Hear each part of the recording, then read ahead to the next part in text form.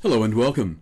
Brilliant British star John Hurt created some of cinema's most unforgettable screen characters in a career that took him from the theatres of England to the heights of Hollywood.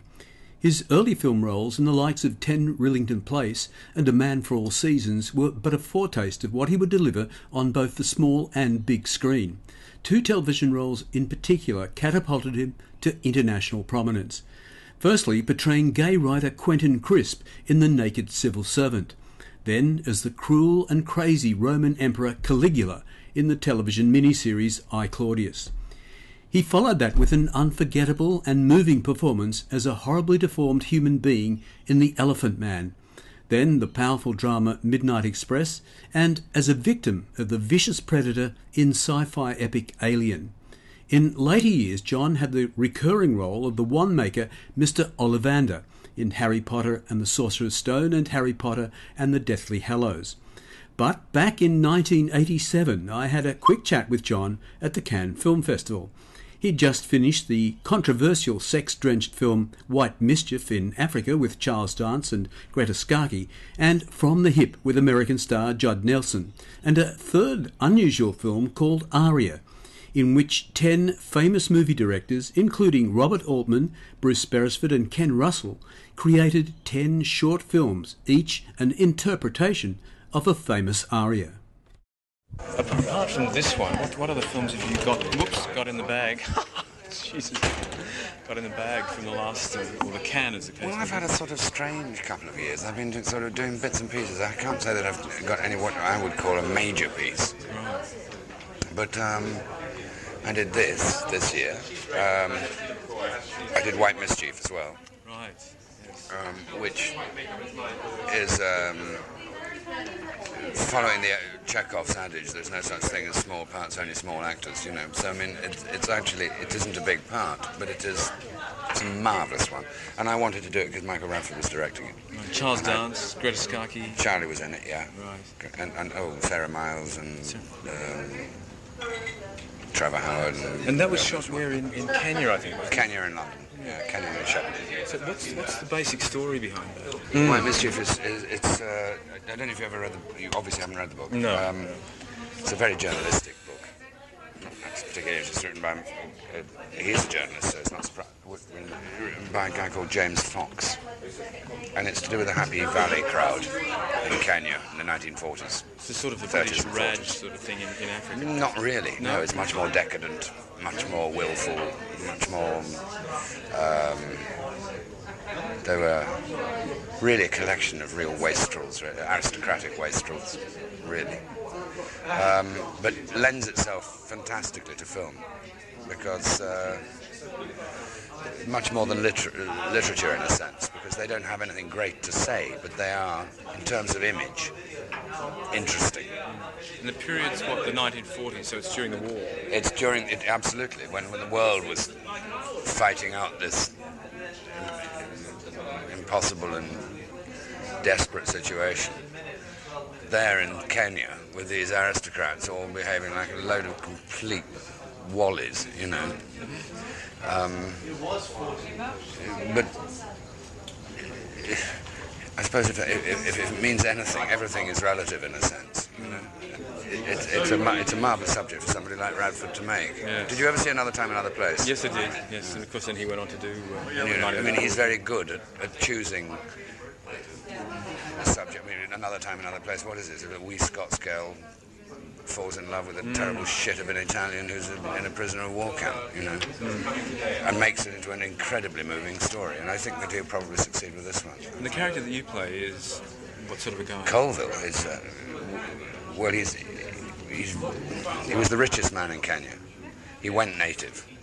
And the Maasai were in and out of his house all the time, and he was only tolerated by the rest of the crowd because he was of the same stock, as it were.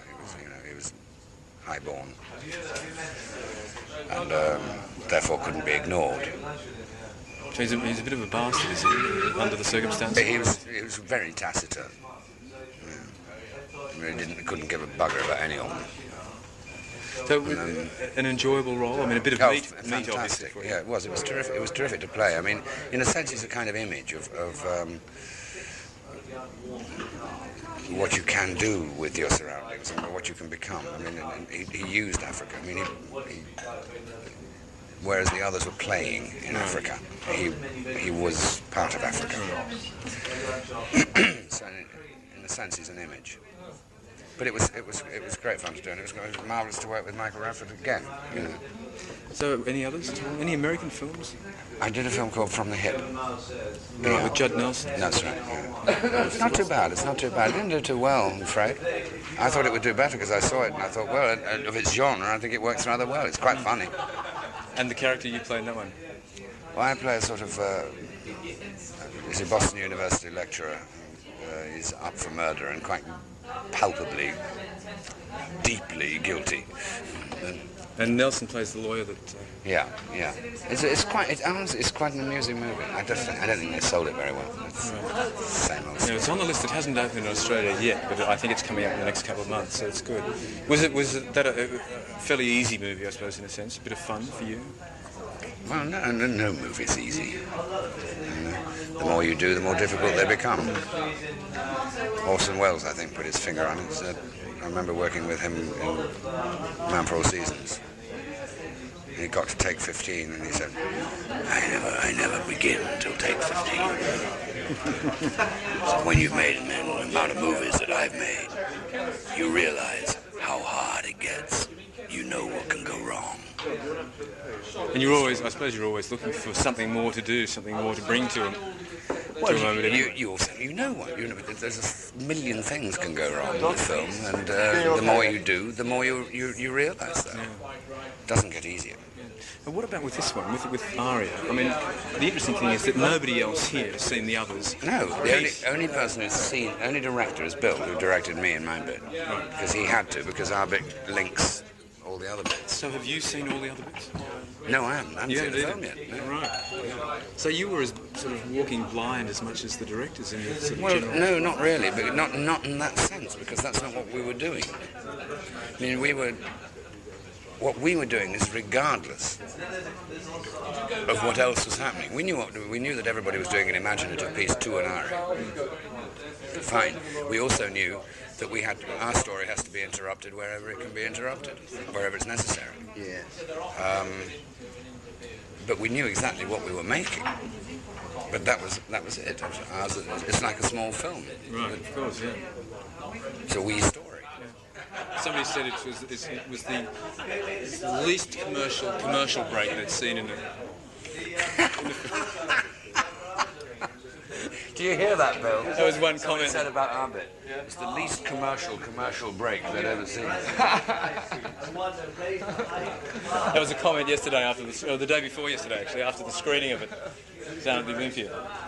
Oh dear, I hope that's not going to be the fact. You want a thingy, don't There's you? a woman Yes. desperate to kill herself. A lovely bloke and brilliant actor. John was a recovered alcoholic and like the odd ciggy or 10, which you could hear in the gravelly tones of his voice. He married 4 times, was appointed Commander of the Order of the British Empire by the Queen in 2004 and Knight Bachelor of the Order of the British Empire in 2015. He died 2 years later at his home in Norfolk, England, after a lengthy battle with pancreatic cancer. John was 77.